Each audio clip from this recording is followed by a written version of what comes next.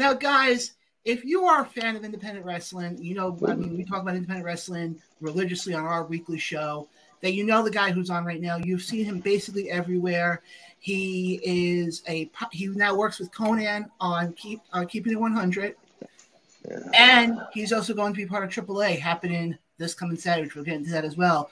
You know him, you love him, the one, the only, Larry Dallas. Larry, what's going on? They love me. I know they know me. They love me too. That's nice to hear. That I rarely hear that. My ex-girlfriend told me she doesn't love me anymore. So like, this is nice to hear that I'm loved by somebody. I appreciate the compliment. Yeah, it's nice. You're loved by the wrestling community. What are you talking about? I feel like I remember there's distinctly being on Twitter like a bingo card of like Larry Dallas sticks up for you is like one of the fucking things on the checklist. Like if someone got in trouble. So I'm loved by some. As a guy that was a complete douche in high school, posted on his yearbook quote. Remember those yearbook quotes when you were a senior? Yeah. Said loved by many, loved by few, hated by many, respected by all. Yeah, like I got maybe loved by few. I haven't got the other two yet, but I'm working on it. I'm gradually graduating to those other things. Yes, hated by many too. Maybe I got 2 out of the 3.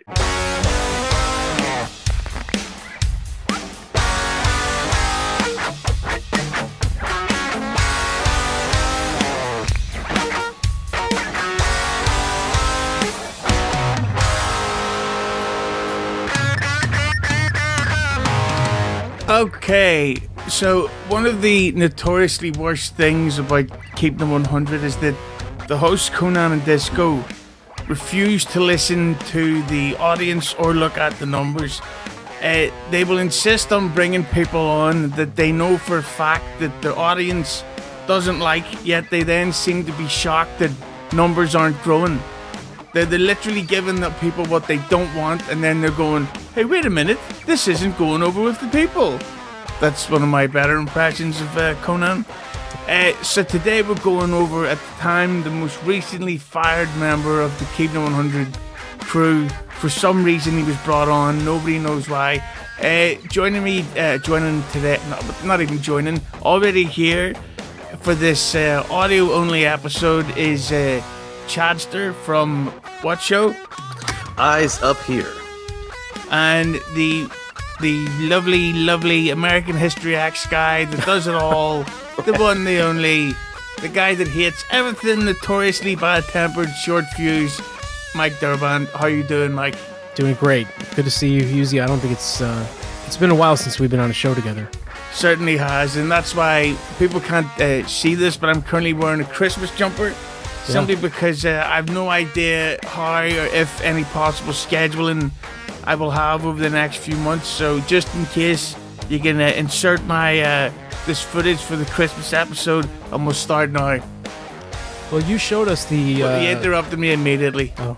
How come I didn't get welcomed? I just got what show are you on? I mean, what the hell is that? Yeah, I didn't even know the topic that we were talking about until 1 minute 58 seconds ago. Well, that's good. Hughesy, you showed us a couple days ago your potential schedule for the upcoming Christmas season. Every year at Christmas, it seems like you release a new episode twice a week. You got a backlog of Christmas-themed episodes, and what are we going to hear this year from you? We're basically just exactly the same. Oh, okay. But it's because I've learned over Christmas that that's when most people are relaxing and chilling out, and you tend to do well on YouTube if you put a certain C word into the algorithm. So and plus I've got the YouTube membership thing set up, so I'm trying to put in a load of content behind that paywall. A backlog rather than a shit log. A Yule log. Oh, there we go. Yule grown at our gay apparel. But just to go back to that thing from earlier, Durban can take this footage and insert it into the Christmas special in case I can't make it. Here we go. No more Christmas specials. Forget my go. Interrupted immediately again. Chad, you just told us before we started recording you have some huge and monumental news about your other show. Yeah, huge and monumental. Coming this week or whenever this drops, it might have already hit, but Eyes Up Here debuts as part of the iHeartMedia family beginning November 7th. So if you have not already subscribed to Eyes Up Here on your podcast app, go ahead and do so. We have a huge first guest. I can't reveal it unless you download it because that was what I was told by the host, the Queen of Extreme, Francine. But I implore you to do so if you haven't already. But very happy to be a part of iHeartMedia. All right. Well, Hughesy, as you were mentioning earlier, Keepin at 100 and specifically Conan, it seems like they want to force feed people down the listeners' throats, people that the listeners, 99% of them hate, despise. But it seems Conan does it just out of spite and just to amuse himself. And he even admitted that on the last episode that, the reason they had Billy Body on for almost a year, maybe it was over a year, Hughesy. Yeah, it's nearly 2 years. Wow. Yeah, and the thing about that drove me crazy is that, obviously I don't have the proof to back this up, but Billy being on that show, I remember the rapid decline in subscribers on YouTube. Like, it honestly was like something 2,700. Like, you could just see it every day going down, down, and down. I don't know how it affected their Patreon, but people did not want him on the show. And the fact that any time we'd criticize Billy or today's topic, Larry, Conan and Disco would go out of the way to insult the listener and defend the person they don't like, despite the fact that really they add nothing to it. Like, I'm sure that the Lucha stuff has a shitload of fans, the AAA, but not that many. So when you're marketing to a very niche audience, why would the masses care? And Larry was giving us nothing. He was a total fucking snowflake. He was completely fucking, like, any form of criticism from anyone, he would have to address it. And it really was a case of when it came to they got rid of Billy Body. Numbers literally went up over 10,000 new subscribers at insane pace. To then they just replaced him with exactly the same person, Larry Dallas. The only problem was Larry was giving us nothing we could use. Yeah. Unless you love fascinating penta discussions. Like, who the fuck's that anyway? Yeah, I mean, to his credit, Billy would at least give some news and information and behind-the-scenes stuff. Whether it was true or not, I mean, at least it was good clickbaitable stuff for you to use on the... What's the name of the channel again? Keepin 100 official on YouTube. And to answer your question, not. Like, there's so much stuff that's on that YouTube channel that Billy reported that was completely fake. That he will then deny saying. It's like, but there's actual video and audio evidence of you saying this. No, I didn't. Yeah. That's Joe. He says it. It's like Joe doesn't talk like a cunt. Well, he does, but not an English one, which is worse than an American one. Merry Christmas. With Billy, I'd be fooled into actually listening to the clip because the guy who puts the clips together does it very well to fool you. So I'm able to click on it and then decide to click off of it. With the Larry Dallas clip, I have literally never heard his voice in my life. Yeah. So I don't know what he talks about outside of you just saying lucha. I can't give you any context to what he sounds like. So this is all new to me. So Billy at least could draw me in with what his content would be about. This Larry Dallas guy, I have no idea what it's going to be, what I'm about to hear. But my thing would be is why would he even be selected to be on? What makes him an expert about lucha that would make him good enough to be on their airwaves for even close to a year? Yeah, I mean, Keepin 100 has this guy called Conan. And exactly. he kind of knows about lucha. That'd be like Bruce Springsteen starting a podcast so that he can interview fucking the guys from Sum 41 to learn about fucking how to play a guitar. And also the thing about Larry Dallas and Billy. Chad, what's that black thing at the front of your screen that you're speaking into? I believe it's called a microphone. Yes. And Durban, what's your first name again? Mike. Oh, right. So those two things are kind of important for a little thing called podcasting. I know I'm crazy. I'm the drunk guy from Ireland that has a drug problem secretly and potentially AIDS.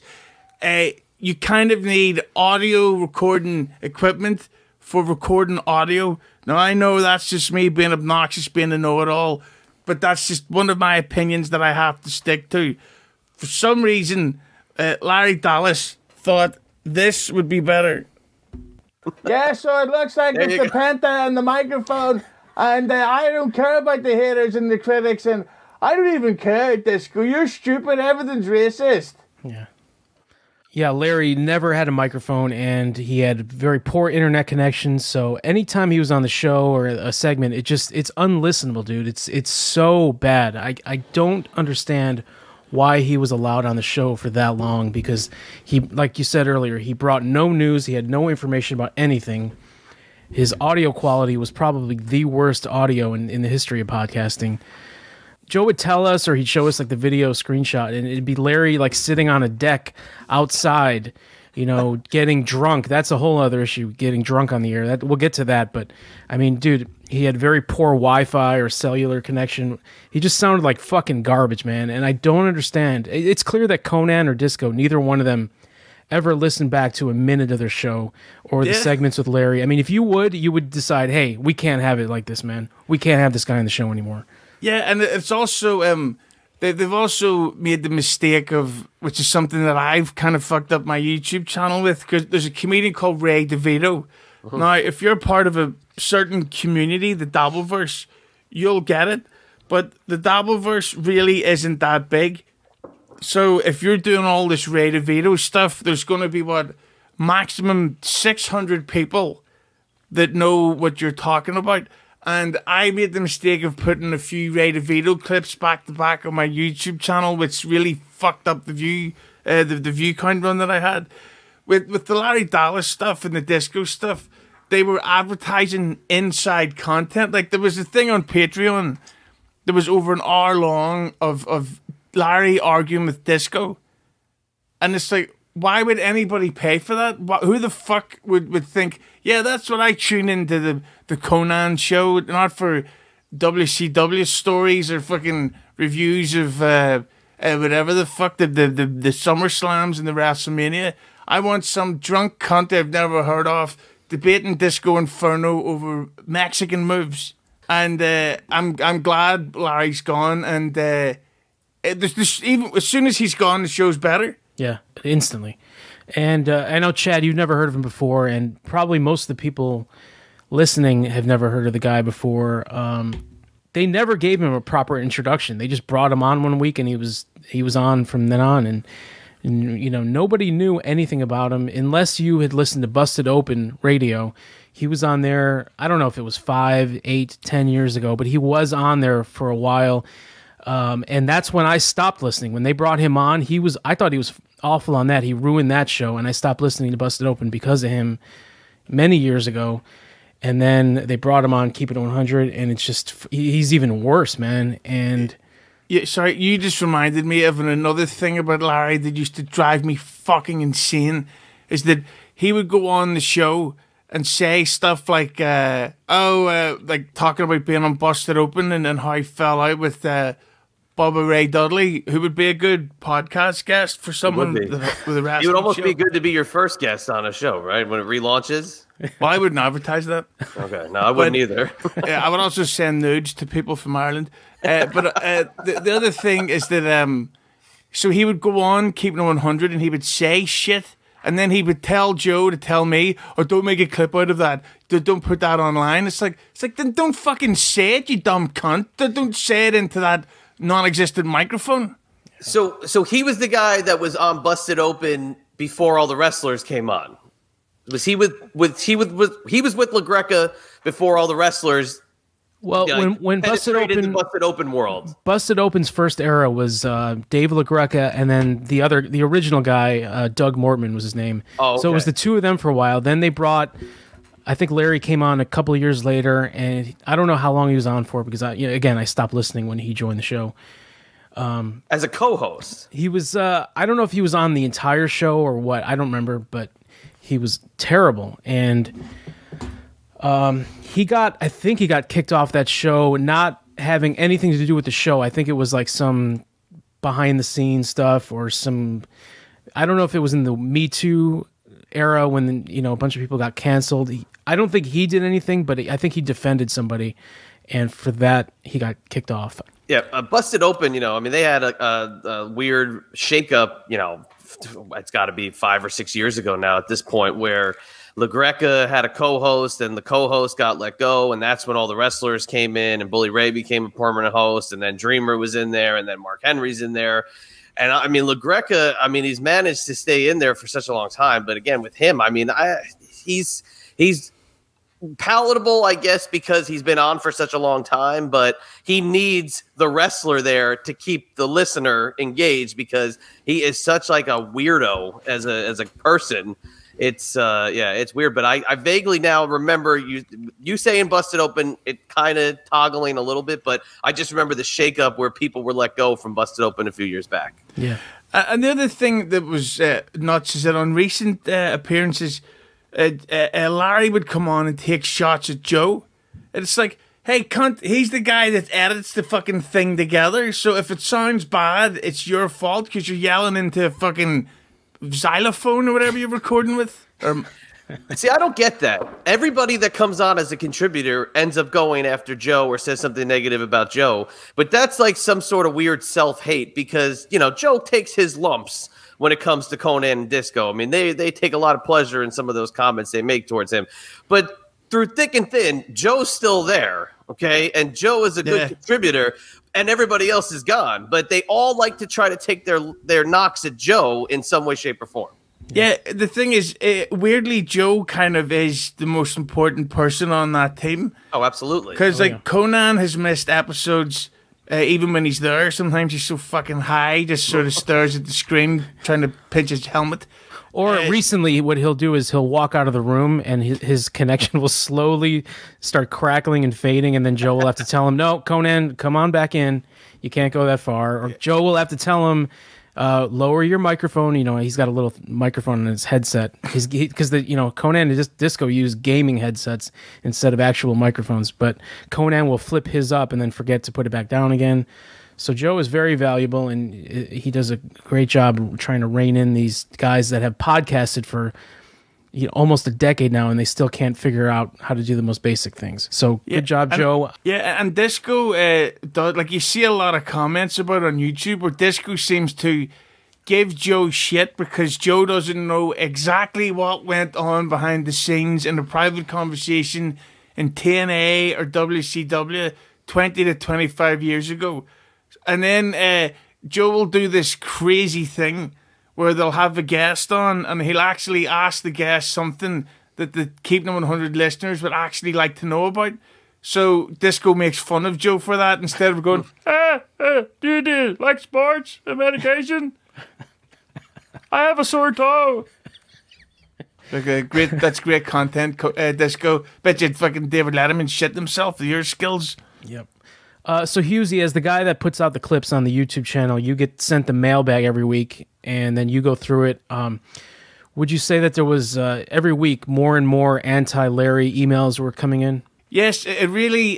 This was something that really sabotaged the mailbag when Billy was on. Is that he would come on the show, he'd say something stupid to insult the listeners. So then, of course, the mailbag would be full of replies, which would then take up all this space that should be Mark's asking questions that nice boys should be able to clickbait, put on YouTube. So it's just like hours of unusable content, really. Then Larry would come on, or Billy, the next week and have to respond to all the criticism, which would then lead to more fucking hate mail. And it's just this endless cycle of shit. And I'm hoping that that's it done now. So to answer your question, yes. Yes. Okay. Well, I've selected 3 mailbag questions that primarily were about Larry. So if you're not familiar with him, you're going to get the gist of what the large percentage of the Keepin 100 listeners felt about him. So I'm still not going to hear him? You're going to hear Larry, but first you're going to hear You're going to hear 3 emails about Larry just to get the the feeling. Next is some Robbie Grant. Subject is who's better. Whoever had the bright idea to have Larry Dallas come on the show drunk to review Dynamite when he hasn't even seen the show and was loudly yelling into his phone the whole time needs to be dragged outside and scourged Mel Gibson style. That was the worst segment ever. So who is responsible for that? Beat them badly.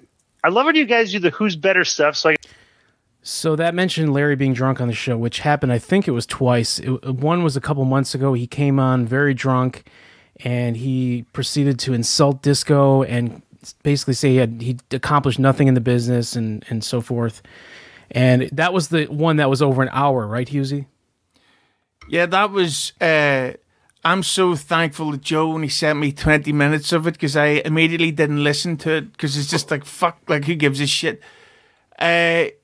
See, the problem is people like Larry Dallas seem to think pro wrestling's real, and if you're not being booked to win a fake fight, then that means you're a nobody. Nothing to do with the money you make or any of that stuff. It's like, no, you didn't win the fucking European title in the main event of Over the Edge, so that means you're a loser.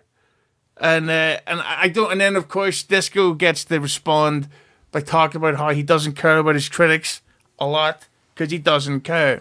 Yeah. And it was, and so but in regards to that segment, one of the best comment sections Keepin 100's ever had on YouTube is from that Dynamite review, because Larry was so fucking obnoxious and loud. Yeah. He was yelling into his Super Nintendo, which he was recording the episode with. And so it was Disco's idea to bring Larry Dallas on while he's drunk to review Dynamite, which he hadn't even seen.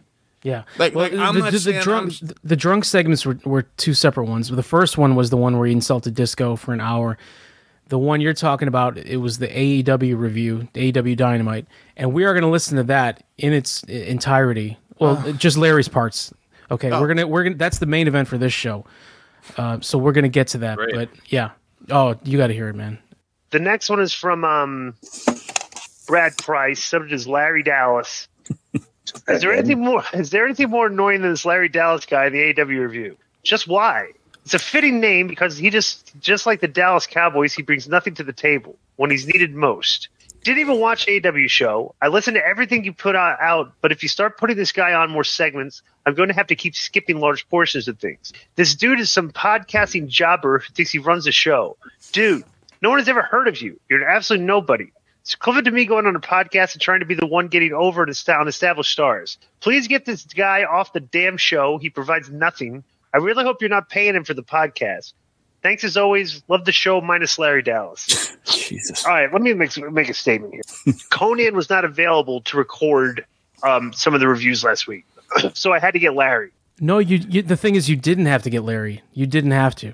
Exactly. There's a thing that Get My Go does that's pretty good. Is that there's 5 of us, especially our leader Rad Rob. Yeah, the Rad Rob experience featuring the 5 of us.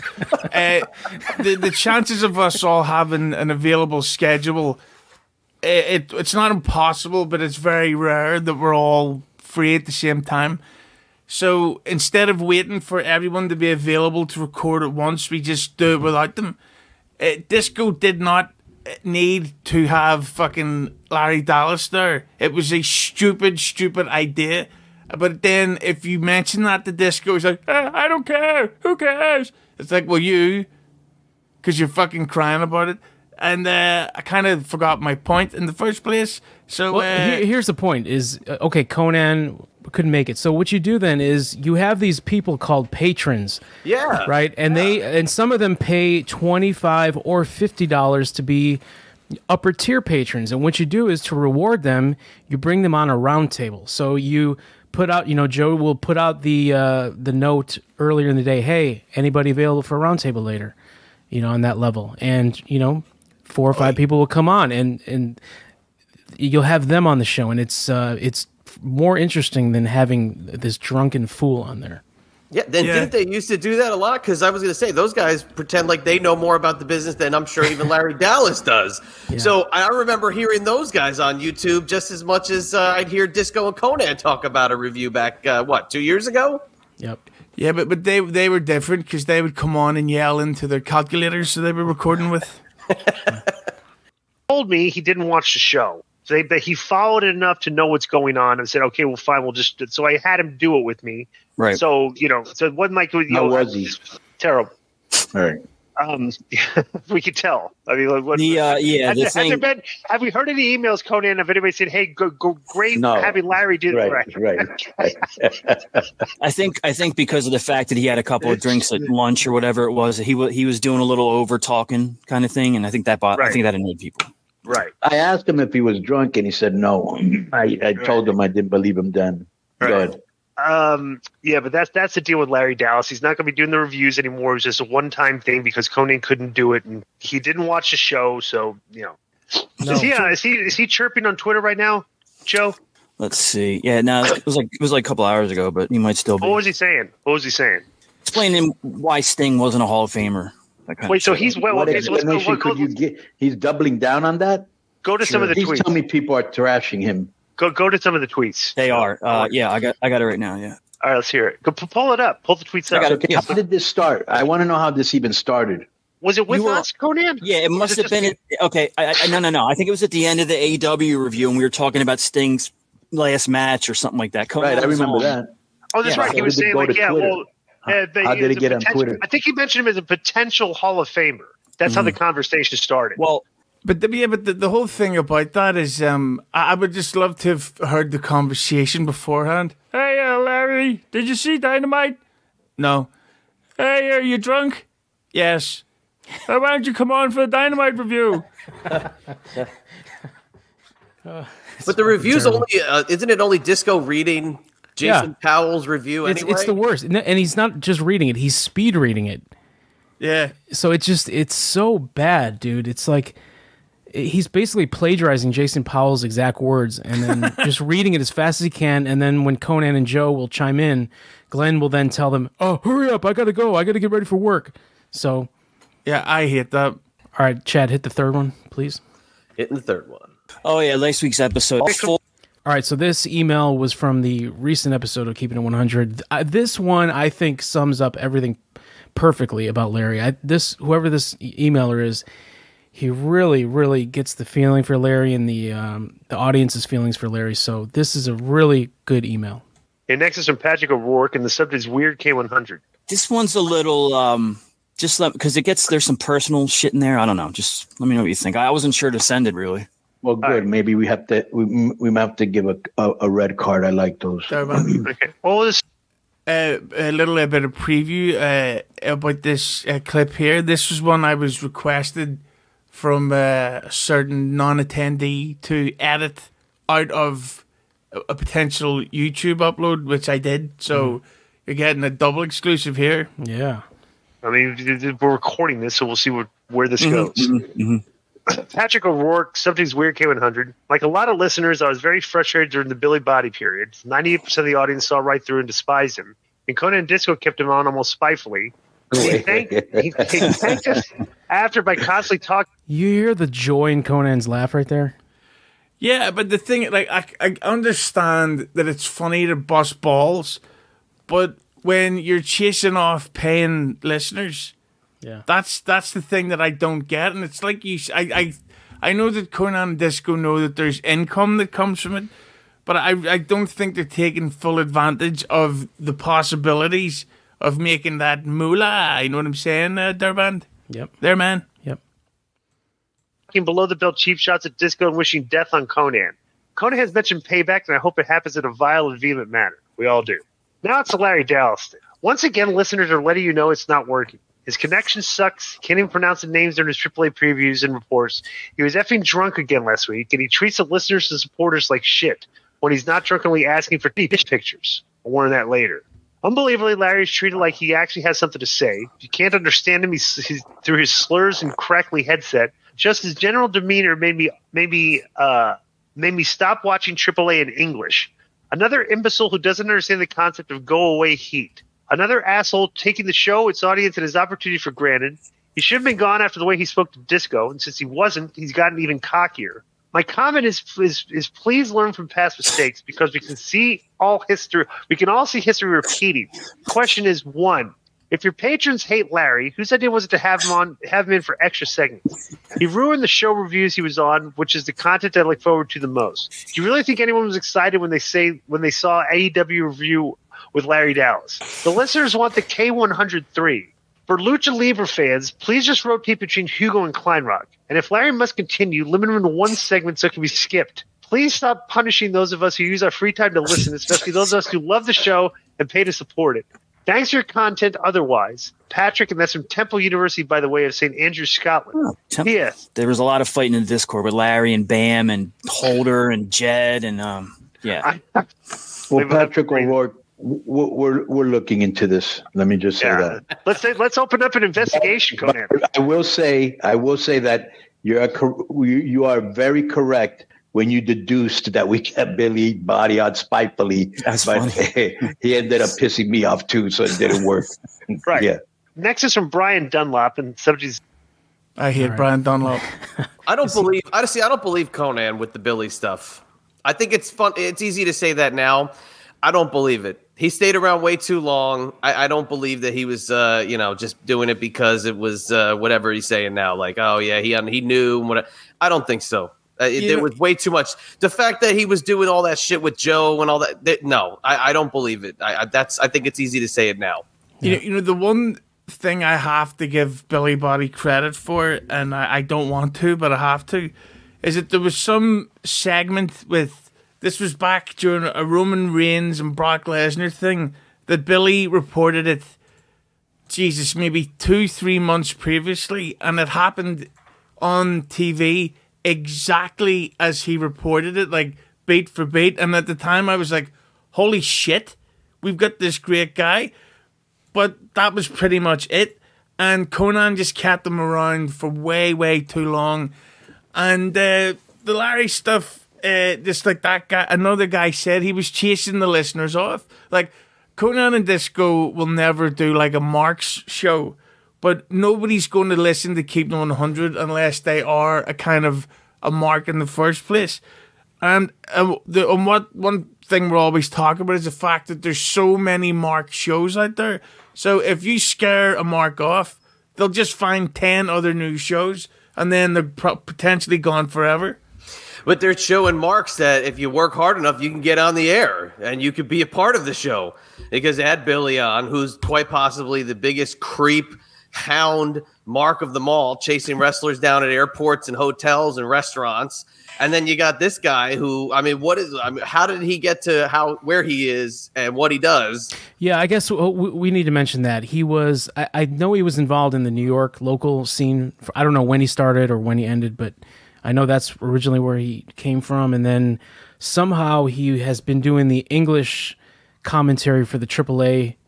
I don't know if it's just the pay-per-views or the TV shows too, but he does that somehow, and so he does have a microphone. I know Larry's got a microphone somewhere in wherever he lives, because he has to use one to be on that show, but he never used it on Keepin 100. So he's got a credit on his IMDb that he's he's an English language commentator for Lucha Libre. So there you go. So I'll give him that. All right, I will give him that. So he's got one up. So him and Billy Body are tied. Billy Body's got the big brother, and then nothing. So he's got that, and then nothing. So they're kind of tied. Yeah. But the ironic thing is that Larry would be working for AAA, but couldn't pronounce the names of the AAA wrestlers. Yeah. Now, neither can I, to be fair. But then I don't work for AAA, so I shouldn't be expected to fucking be able to pronounce El Penta El Junior or whatever the fuck. Okay, Chad, if you can click on the new one. All right, Chad, that's Larry Dallas. What do you think? What's your first impression? You've heard it. You've heard about him. You haven't heard his voice yet, but what do you think just looking at him?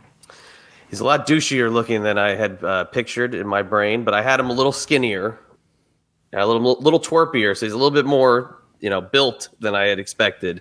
Yeah. But I also had him sounding a little more like this, so I don't know what he sounds like yet. So I got to get the voice. Yeah, I don't get it because Larry Dallas. Obviously, if you know Three's Company, Larry Dallas was he was the neighbor, Jack Tripper's friend, And he was like, the late 70s, early 80s classic TV show, Three's Company, Larry Dallas. Larry, I'm not going to say his real name, but he chose the name Larry Dallas. But you'd think he'd have like a 70s kind of character, right? You would think that. But all the pictures that I've seen of Larry in his wrestling days, it's like this picture on the right where he's got like a nice dress shirt on, like a modern looking dress shirt, and then he'll unbutton it halfway, and that's his whole gimmick. I don't know. I haven't seen the video. I can't hate on that. That's the New York vibe. I could tell just by looking at him. I was once referred to as a typical 90s douchebag. I would have to maybe refer to Larry Dallas as maybe a typical 2000s douchebag just by my perception of the picture. But also I'm looking at him and seeing just a guy I would have passed on the street in Manhattan walking down, Fifth Avenue. Yeah. Yeah, this guy has a lot of Alien Ant Farm CDs still. Yeah, exactly.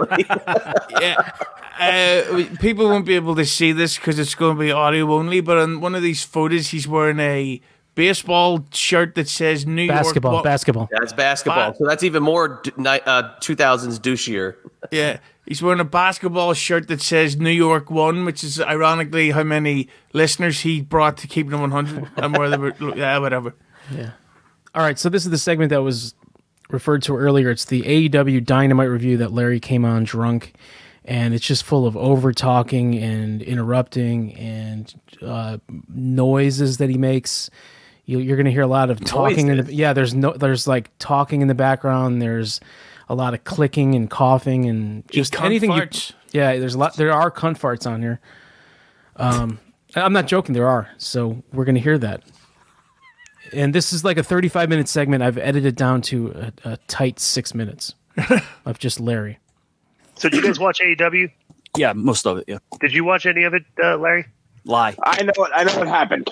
Okay, so Jay White wrestles Penta. I don't know why they had this match because Jay White's wrestling... Because you have to beat a luchador every show. Because Jay White's already in a match coming up against MJF, and I don't know why they needed this. Is like an...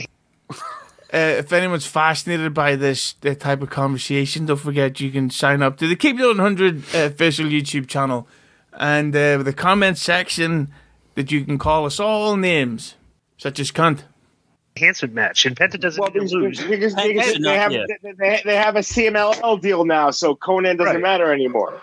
Right. So then the funniest thing about this is this freaking guys, Jay White is set up for his world title shot, and they had to use a finish where the Robinson kid did the with the ring, and he punched him with the left hand of God. And so it was a screw job finish, which didn't really a strong finish for Jay White. So Battle Royal did the worst segment that night. The Battle Royal did the worst segment. Did it really? Ratings wise, yeah. The Battle Royal did the worst segment of the night. Would you like to do a Keepin 100 impression? Go ahead. Right. After 3, we're all going to name the next film we're interested in seeing. Right. 1, 2, 3. David Bram Fincher's Stoker's The Killer. Dracula.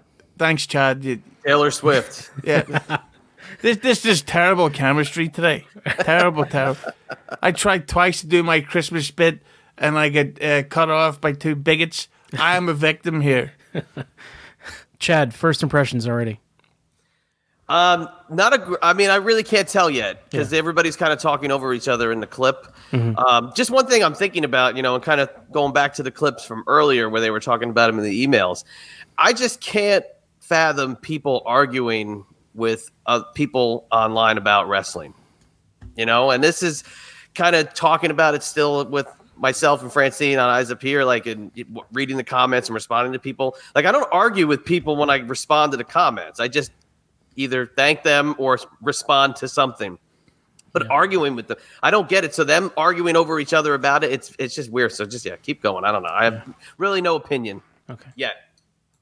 Well, if it was on the right day, they get back into their routine. So you can look at that, and that usually happens. So if you do an anti-Semitic angle, all the Jew haters are watching Fox News and all CNN, and all the Jew lovers are watching Fox News. So they weren't watching AEW. What? I don't know where he's coming from. Jew haters and Jew lovers. The Jew lovers are watching Fox News, and the Jew haters are not watching Fox News. I don't know. Larry is a big snowflake, so I don't know what angle he's trying to. That doesn't even make any sense. Yeah. The Jew haters were watching Fox News. Yeah. I don't even get it. Yeah. I don't even understand. And see, that's exactly why I hate that shit on the show, because Conan and Disco love to talk about political and social issues, which is fine. Nobody wants to hear, so what's your favorite super kick there, man? But we all know what Conan and Disco's opinion will be, regardless of whatever the topic is. So if somebody says, oh, what about guns? What about trans rights? What about the anti-Semitism? We all know they're going to say, we don't believe in cancel culture. We don't do all this stuff. It's like, so don't have the conversation. Because if you ask them that question, you're stupid because you really should know the answer years ago, not fucking live on the air. He's gay and he's trying to pick up MJF and says this is goofy. Yeah, MJF should not be at an angle like this. No. It's been a weird title run. Yeah. I'm kazooing that one. Oh, nice one, Larry. That's awful, man. That is Well, what else is he going to say? Is that your final answer? He also called putting a word in for Cage after he landed a dream gig, which he said you don't do when you're a new guy. Copeland said part of him feels like Cage still might be working an IT job and wondering what if had he not opened doors for him. And Copeland questioned why things needed to keep repeating. He said he didn't come to AEW to take Cage's spotlight or his title, but he knows that Cage will crash. McKenna asked what Copeland wants at this point in his career, and if he doesn't want the TNT title. Copeland said he won't fight Cage, but he knows that Luchasaurus and Nick Wayne will eventually leave him high and dry. He said once that happens, he'll be the one there to pick him up. Now that's a very Russo WWE Attitude Era angle. Right. Very inside. I don't think that fan base cares about it. They didn't seem to, based off of things you read. I don't know your opinion on that. I don't know if you want to give an opinion on that. I think it's just very, very inside and not what that audience doesn't care, doesn't know it, and it doesn't mean anything to them. He's very aware of what the audience wants. Yet he comes on a podcast with bad audio. It's a smart boy. Yeah. There was a lot of crackling and shuffling things around before he started talking in that clip.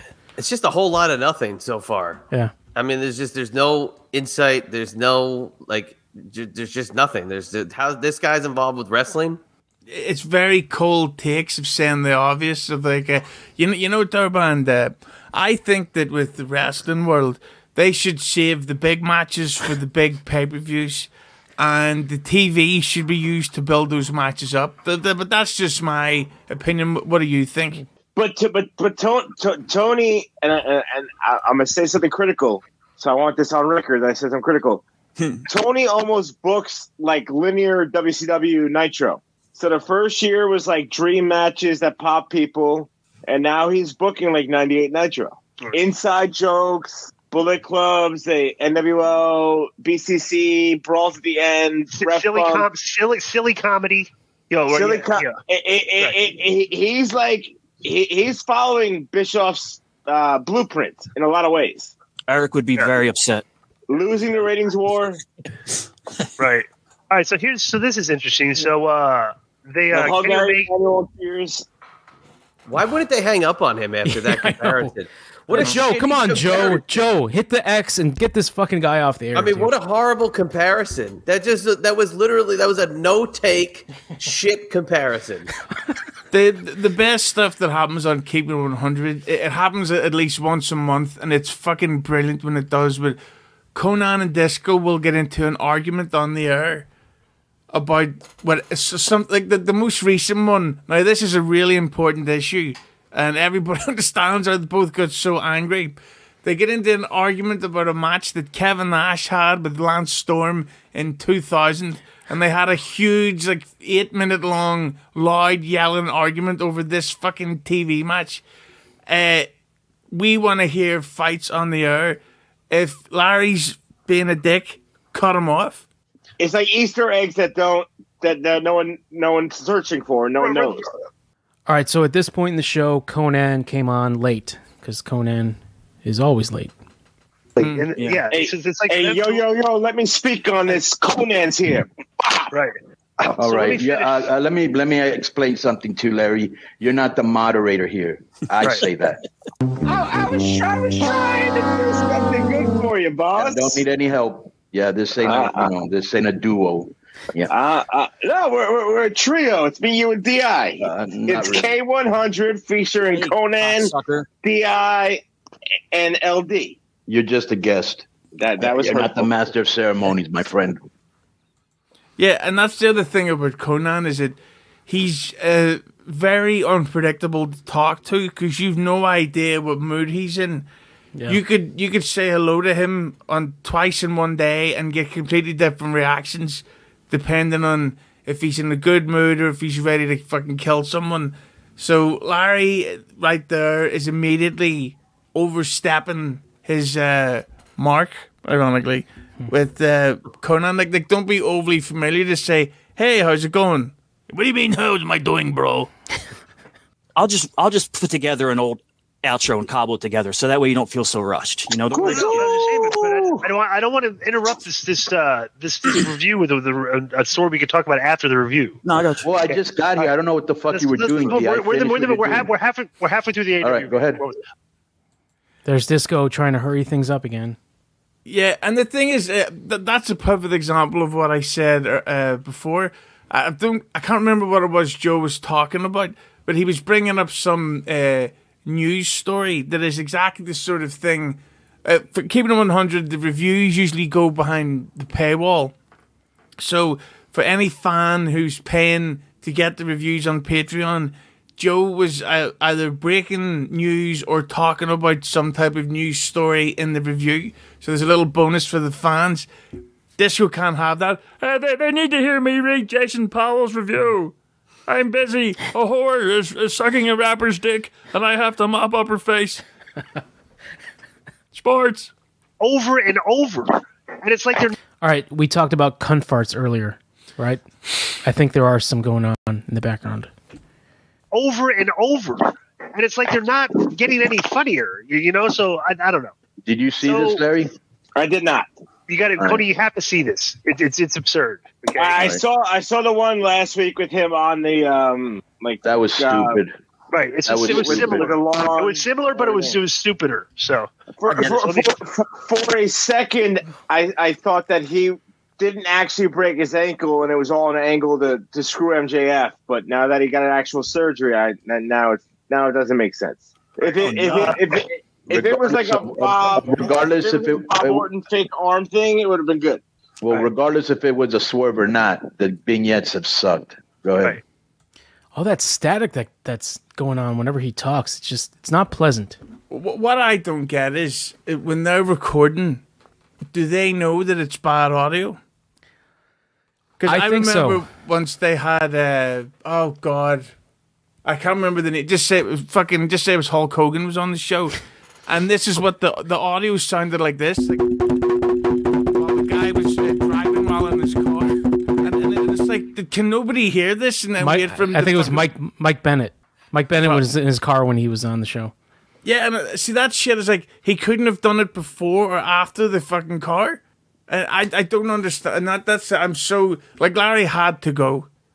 Because, and whoever they get in next, all they've got to do is, see, I'm lucky enough, I get to go on the Shuley network every once in a while, and in the email they always say, "What to come on? We require you. Do you have another floodlight, a fucking a lighting thingy? Yeah. Do you have a microphone? Do you have a laptop or a PC? Do you have this?" So they'll give you all the stuff that they kind of need you to have before they're going to let you on, and that's all that they've got to do. With whoever they bring on next, say, "Do you have a set up to record with?" Yeah. Because if you don't, get one or we can find someone that does.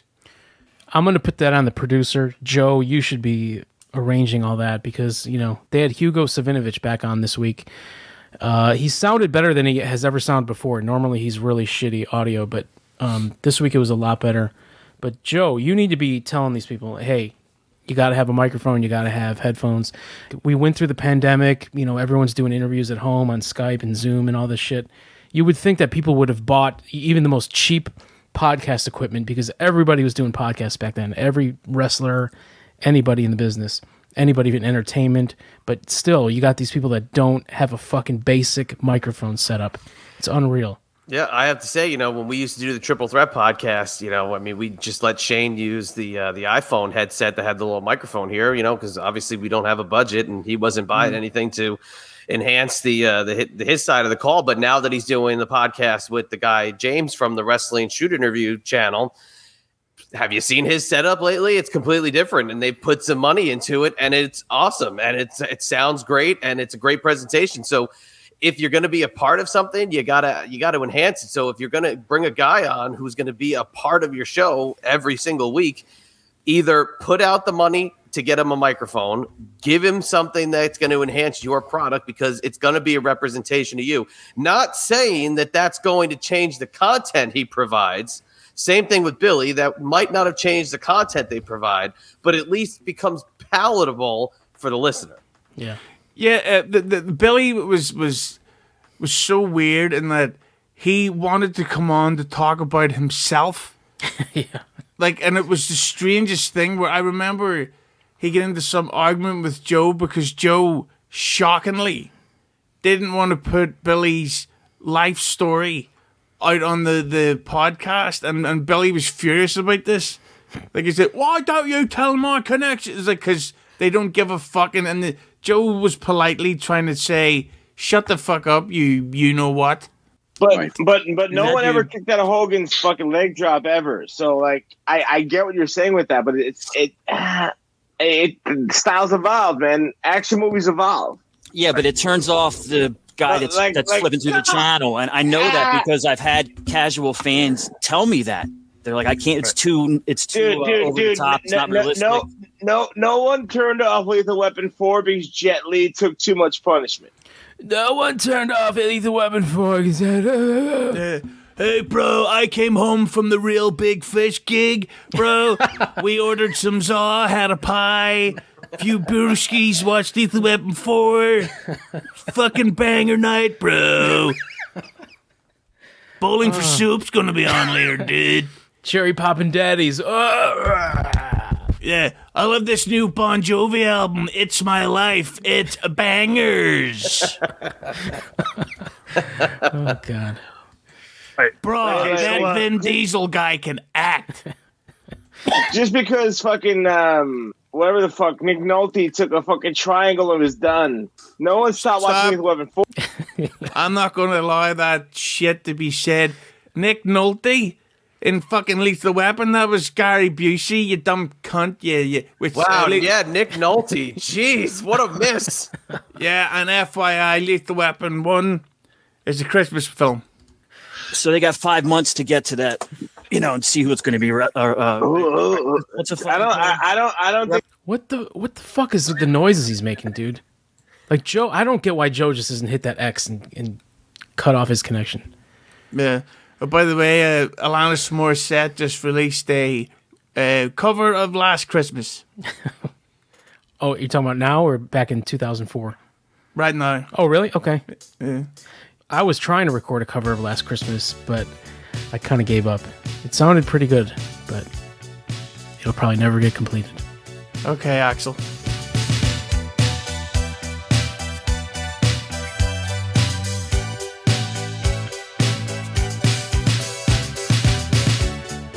You know, and see who it's going to be. What's a I don't Revolution's think Sting's a in Hall March. of Famer, though. You know, who Sting? Sting's like a regional legend. He's not a Hall of Famer.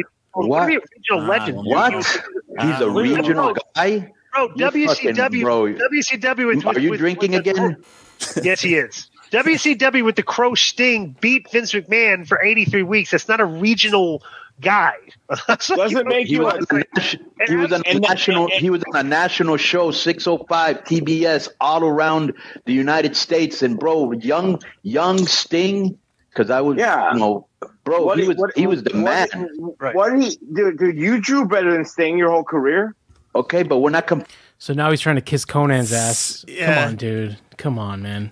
Yeah, that's it. And then I love how Conan wouldn't correct him on that point.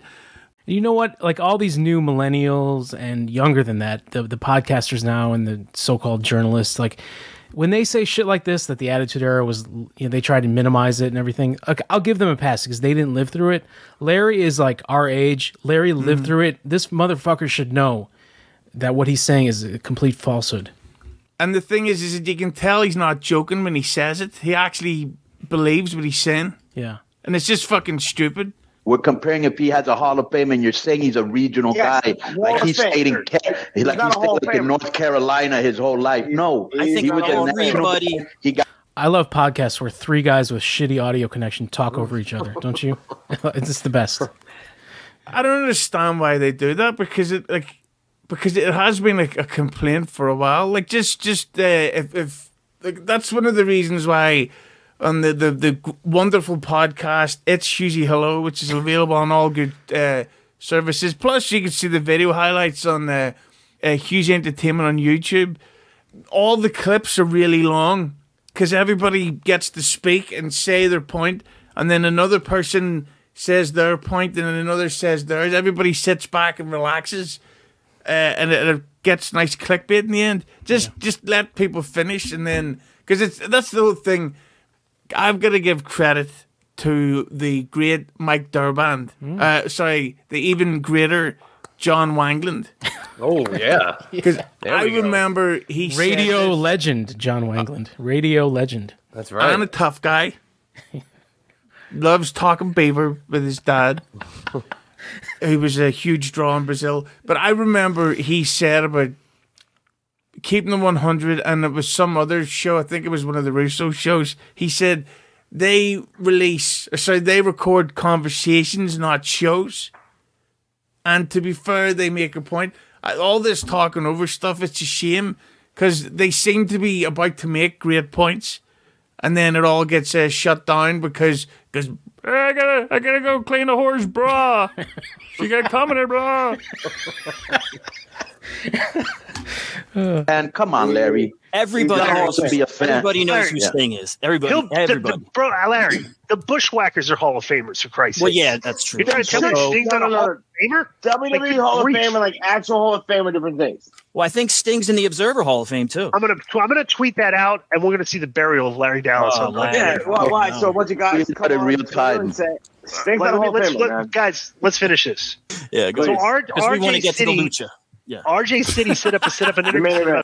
So they're doing this, and they still have to do the lucha segment, which is the whole reason Larry was on. He didn't come on he wasn't supposed to be on the AEW review. Yeah, and I'm glad Joe said that because Joe's a very relaxed, laid-back guy.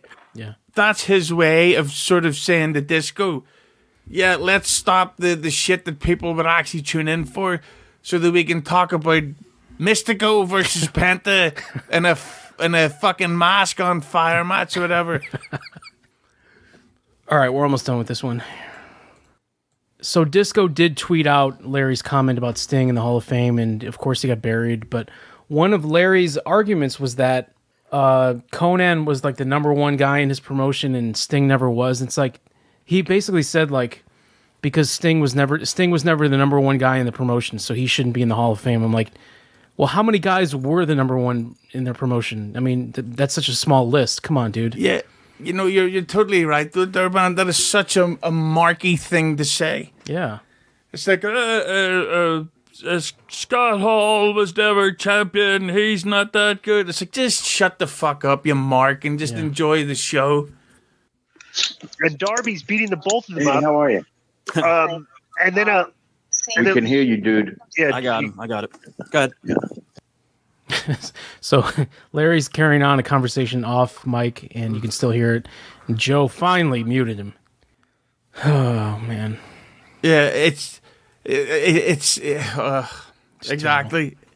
What can you say about that? I mean, he shouldn't be on a podcast. No. And even if you are going to bring somebody on, if you have a microphone, it'll sound a lot better. Christian's best performer in AEW right now. Oh, I mean, that's got. He's the best performer in AEW right now, Christian. Well, me and Disco have always said with all the managers that they have there that are mega whack and JoJo and mean nothing and at it nothing. There's only two good managers: Don Callis and fucking Christian.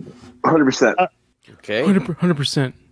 Dude, that's You're why. right, Conan. Yeah, he used to say that on Busted Open. Like every time someone would make a point, Larry would chime in, 100%, 100%, 100%. That's the main reason I stopped listening to that show back then. Yeah, that's what I call them, Pink Panther talkers, where they always feel the need to chime in. I'll give you an example. Durban, tell me about your day today, and I'll give you some Pink Panther talking. I woke up at about 7:30 a.m. Yeah. I got up, went into the kitchen. Oh wow! Yeah. Started my breakfast. Took the dog out for. I love dogs. Yeah. You know, it's like shut up, you cunt! I'm fucking talking. You know, where does the Pink Panther come in? Because usually they go, Oh yeah. Also, I have a By the way, I have a deck like the Pink Panther. If anyone wants to check out my Instagram, so you just did it. I don't even know who the fuck they were, but it was like a handicap match. Dutch and Vinny. Maybe no. Wait a minute, Dutch and Vinny, are those friends of yours? Huh? I know Dutch. I think it was Vinny Marseglia. I know Vinny. And Bobby Dutch. Well, anyways.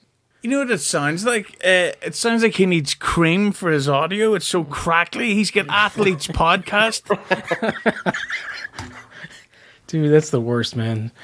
Well, that was Larry's last appearance on Keepin' It 100. Hopefully forever. Hopefully he'll never come back on. Yeah, and according to Larry, he's quit because he wanted to be paid more or paid full stop. But the simple fact is... No, that's not what Larry said. That's the truth. So you're breaking the you're revealing some insider news. We're gonna read Larry Dallas's official reason for leaving. According to him, this is his tweet a few days ago. I will no longer be doing segments on K100 Conan. At this point in my life, being a full-time student, all of my time needs to be on school or financially beneficial. Okay, so there's the financial thing. Yeah. Go ahead. But the fact is like when Billy Body was on the show, he used to get paid a percentage of Disco's YouTube money. Yeah. Which really used to piss me off because I can see some of the numbers. And I sent Conan a screenshot of how much the most recent wrestling performer had generated in something like 4 months, and it was something like $27. Right? Now, if you split that 4 ways, like it's a complete waste of time. Larry was getting nothing put on YouTube. So what the fuck was he bringing to the show? Nothing. So he was getting paid nothing because he deserved nothing. How much did K100 Kids with Austin Body, how much did that generate financially? $3.90 something. So that's not even $1 each for the four of the main guys. The dumbest fucking idea. Hey, bro, I've got an idea for a YouTube show. It's two people that don't have any recording equipment interviewing people on YouTube. Like, that's great. So Larry continues. If it has neither, I can't be part of it. I'm 39. Days of me doing things for exposure isn't it. I appreciate the opportunity, but it's not the opportunity for me. It isn't how I need to spend my time. When I'm done with school and got things rocking, worst case, I can do my own thing. Yeah, which means playing Tomb Raider and listening to some sweet corn, brother. I should be listening to some banger Lenny Kravitz instead of hanging out talking with these marks. Love you all. All right, so that's his version of why he's not going to be on the show anymore. I heard a completely different version from another person, which is the truth. Quick question. Is Conan starting to get tired of Larry Dallas? He seems to be easily irritated by Larry, and he's starting to talk to him the way he would talk to KG before KG took a hike. Entonces, ¿qué onda, Conan? ¿Te tiene hasta la madre de Larry? That's from Andy. So basically, this guy's asking me in Spanish, "What's up, Conan? Are you sick of this guy?" So Larry, tell the story, Joe. He hit you up first. Well, he wanted to be paid for his segment, and he said to me something like he's not going to dedicate his time to anything that doesn't have compensation. That he's in school and he can't do it, stuff like that. So that's what happened. He went to Conan for money and. Well, here's the thing, bro. He wanted money. And I'm thinking to myself, Disco, and you can play devil's advocate on this if you want. Okay, so you're on the show 10 minutes for 1 week, maybe 15 minutes when it goes long. How much should I pay you for that? Because you're not really drawing anybody. How much should I pay you for that? He's doing what the other guys do. You're pissing the fan base off. Right. Should I give you the fans are telling us that this guy's bad for business. Right. Like right. literally, that's a good point because seriously, bro, you don't have to travel, you don't have to dress up, you don't have to prep, you don't have to get in a car, you don't got to fly. What am I supposed to pay you for? I mean, the majority hate you and it's not making us money. Should I send you a 6-pack so you could fucking stay in a drunken stupor? You know what he did? He did what KG did. Remember that shit that we talked about Sting? Remember that he said he shouldn't be in the Hall of Fame, and we said he should. Right, yeah. Yes. Right, bro. He went on Twitter to try to get people to agree with him. Right. You know, a la Blizzard himself, KG. No, yeah, and bro, you're wrong, Larry. I know it's hard to admit it, but you're wrong. So this is Larry's version of the story, but goodbye for now, Larry. Hope you never come back. Is there a tribute video? the one John Wangland's working on it. John's doing it for us. He's the one thing that I will say about Larry is that he left the show like an adult. He wasn't like Billy Bobby going, "You're all fucking losers and your show's gonna die. We're gonna overtake you in 2 days." Larry's clearly sober when he tweeted that, and he says, "Yeah, I'm not gonna do it anymore." Yeah. So. I don't think he's gone forever, but I highly doubt he'll be back in 2023. In fact, you know what? I should get him on for the K100 Christmas party special. Get everybody wasted. Now that's content. Content. Yeah. He did go out gracefully. You got to give him that credit. Unlike the other person who, as recently as yesterday on the show he just dropped on the Dirty Sheets, Joe was telling me that Billy is still, I think we're 6 or 8 months after Billy's been kicked off the show. He's still threatening, and now he's threatening a lawsuit against certain people related to Keepin 100. Yeah. Yep. Against who? Conan and Joe specifically. Wow. Because they said that lock betting was not profitable or whatever. Now, this is a guy that's threatening to get a lawyer and sue people when I don't think he's got money to hire a lawyer, because it's the same person that's waiting outside the restaurant that Arnold Schwarzenegger's eating in London, and he's just to get an autograph or two so he can flip it on his website. That's right. That's the guy that, dude, if you need to do that, if you need to waste 3 hours waiting for a guy to finish his meal, and then when he, denies your son's autograph, all of a sudden he's a racist and he's a cunt. This guy's gonna call up a lawyer and dude, you couldn't afford one hour of the lawyer's time, man. Stop. Yeah, and what's the lawsuit? Your Honor, they said I'm not profitable, but I am. It's like, okay. Yeah, I mean, so give me $5 million and some wrestling T-shirts. Imagine they got to play his audio in court and the judge rules. Guilty. By the way, Judge, will you sign my DVD of Real Big Fish live at the fucking Big Brother after party? You slag. I'll just continue to harp on this, is that all these people who go through the K100 world they come in, they have their segment, they blow it, they're gone, they go out in a blaze of glory. But yet, Get My Go is still ridiculed, and each one of us are idiots, and we're rejects, and we provide nothing, and we're stupid. He asked you if you're going to be at the Get My Go party WrestleMania weekend, Conan. So how long do you want to suspend this guy for? All those guys you just mentioned are too boring and too lame to hang out or party with. No disrespect, but, bro, who's in that crew that you're with? Like, who's going to be there? Who's that Get My Go clique? Not who's going to be at the fucking party. Who's that Get My Go show you guys have where you blow each other every week? And Durbin, Hughesy, the Chadster, and the Aussie guy Dean. And we've had I don't know who Rose the Chadster is, but the name is very lame. Sounds like a hamster. All you guys are fucking lame, and all disrespect intended. And we're all this yet. Each one of us has these great things going on, and we're doing this and we're doing that, but we're all the idiots in the K100 world. Keeping it 100, Conan and Disco won't even promote the YouTube channel. This is the way it goes. We have a YouTube channel run by the Irish Slush. I won't do his show. Hey, he sends me these DMs and he's trying to be funny. And it's like, thanks, guy. That explains everything about the YouTube. Everyone will know all the content that's on there.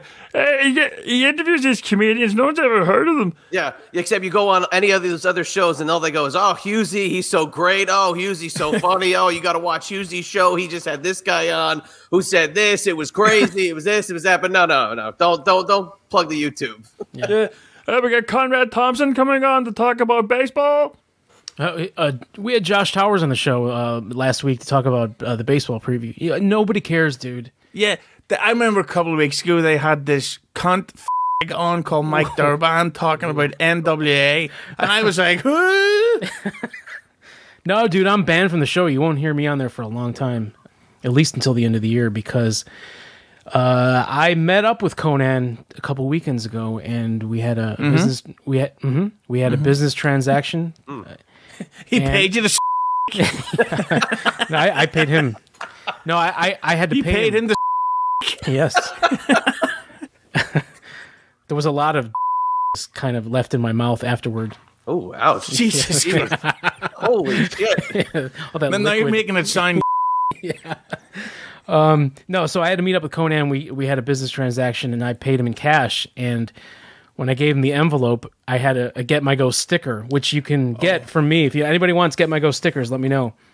But I put a nice Get My Go sticker to seal the envelope full of cash, and I gave it to him in front of. It was him and a bunch of other luchador legends that were in the car with him, and I ended up getting banned from the show for at least until the end of the year because of that. So. Okay, let me tell you this real quick. I saw a frenemy of the show, Make-A-Wish participant. Yes, so you talk Mike about Durbin. Well, let me just tell you real quick. My friend Mike Durbin. So, Mike, just so you know, your thing has gone from 1 week to 1 month because... Oh, no, it's going to go longer than that. It's going to go longer but let me tell you what he did. I got more information. I signed some figurines for him, right? He paid me, and he was really cool. But he decided to pay me in an envelope with this. Okay, yeah. So, bro, Conan, look at this. Yeah. I got this in the mail, okay? Right. This was mailed to me. I didn't, right. What's Mike Durbin sending me, right? All right. Oh, Mike. Why on earth did he think that he's sending me this? And I'm just wondering what the mental acumen is of a person that thinks that I'm going to that I want this. Right. All right. So what's the suspension now? How long? 2 months? I think we give him to the end of the year. Maybe he'll learn that way. Yeah. Yeah. Good job, Durbin. So let me tell you this thank thing. you for the stuff that I absolutely did not ask for him. Yeah. I'm not going to open this. Wow. Yeah, and he won't do my show because some cunt bitch sent him a joke on Twitter. So now, of course, Disco's like, hey, he says stupid things. Well, Chad, that's your first time and hopefully the last time hearing Larry Dallas. What's your... I have still no opinion. I'll erase what I heard from my brain and go back to not knowing what he sounds like or that he looks like a typical 2000s douchebag. Yeah. I guess, you're hearing it all in one morning. I mean, if you had to hear it like I do, I love Keep It 100. I love the show. Big fan of the show. I listen to it every week. And for the last 6+ months, it's had to be poisoned from this individual. So for me, I have more hatred for it. But, And I'm sorry, Hughesy. This last time I'll interrupt you. That's from a typical 90s douchebag to a typical 2000s douchebag that I'm saying that. Yeah. Keeping It 100 doesn't need like a fourth mic ever. This should just be Joe, Conan, and Disco. That's when it's at its best. Yeah. And I just realized that if Conan comes on we will do a top 5 Sugar Ray songs. and if someone can't make it to the recording, like, dude, they can just do it, just the two of them. I think one of the best pay-per-view reviews they ever did was Joe and Conan alone without Disco. And they did, I think it was an AEW pay-per-view review, and it was so good because, you know, Joe had the list in front of him. He went through it, and he didn't plagiarize anybody. He just went through it point by point, who won, who lost, and then Conan would give his expert opinion on it, and that was a tremendous review. But, you know, Disco speed reading through Jason Powell's review is trash. To find me on social media, I'm I'm at the Hughesy on Twitter, at the Hughesy on Instagram, and if you subscribe to my YouTube channel, Huge Entertainment, starting very soon, there will be a lot of new content coming from members only, and it's set at the lowest tier, so it's not like it's going to charge you $15. It's like $2 per month for all of this and a lot of older videos that I've found in files off that will all go up behind a paywall and enjoy, or don't. Who gives a fuck? But yes, there will be for the rest of the year only Christmas recordings, Christmas party episodes, all kinds of stuff. Although this year I'm not going to be getting drunk on the air because I got so fat last Christmas. Wonderful. Chad, in addition to the, did we say it was iHeartRadio? iHeartRadio, iHeartMedia, wherever you get your podcasts, it's Eyes Up Here. Same podcast, new platform. So if you haven't had it before in your podcast app, download it, subscribe. Also on YouTube, get over there, subscribe. We got memberships as well. Don't have any Christmas shit coming, but we got a lot of ECW. So subscribe over there. What? Well, there may be, if schedules work out, a Francine and Chad Christmas appearance on It's Hughesy Hello, and I'll come on her face. I have been compiling another top 5 if you want Christmas songs again. I've been working on it since last year, so if you needed me again, I've got it in the database. I've been compiling. But with that being said, at ChatEMB on Twitter, at IB Exclusives on Instagram. And my Below the Collar page is going away. They're closing. They're going away. They're closing at the end of the year. So get those shirts while they can before I move them to another store. Wow. Are they folding it into the regular PWT? They didn't say. They just said folding? I could buy them in bulk. They said I could buy them in bulk forever, but they're closing Below the Collar. Oh, wow. You can follow me on Twitter, at Mike Durband, at GetMyGoShow, YouTube.com/Mike Durband, YouTube.com/GetMyGo. Is it Get My Go Show or not? I don't know. I think it's YouTube.com/GetMyGo. If you want stickers, join us in the Facebook group. Yeah, look at that. I like that you kept it sealed in the package. I have I can grab it right here. Yeah. Anybody listening to this should either on the YouTube comments or send Durband messages to, for at least 2024, we will have Get My Go holiday merchandise in the works. Very sparkly, pink. Yeah, there's cum on it. Maybe a couple of dicks. That's what the real people want. Also, let me think. Do I want to break this news now? Breakaway. Let me see here. If anyone listened this far in the show, if you didn't get turned off by Larry Dallas, if you're still listening, you're going to get this breaking news. Follow at Conan Bendy on Twitter, and that's BENDIE. At Conan Bendy on Twitter. That's all I'm going to say. Follow it, because there's some big news coming that involves me and my Cuban friend, Charles. All right, that's it. Chad, take us out, please. We're out of here for this edition of Get My Go. Glad to have Hughesy back on. It's always great to be joined by him, even though his Christmas sweater is gone. We will see it, I'm sure, again in the future. But we will get out of here for this week. For the Hughesy, for the Mike Durband, I am the Chadster. We will catch you on the flip side. Good app, guys.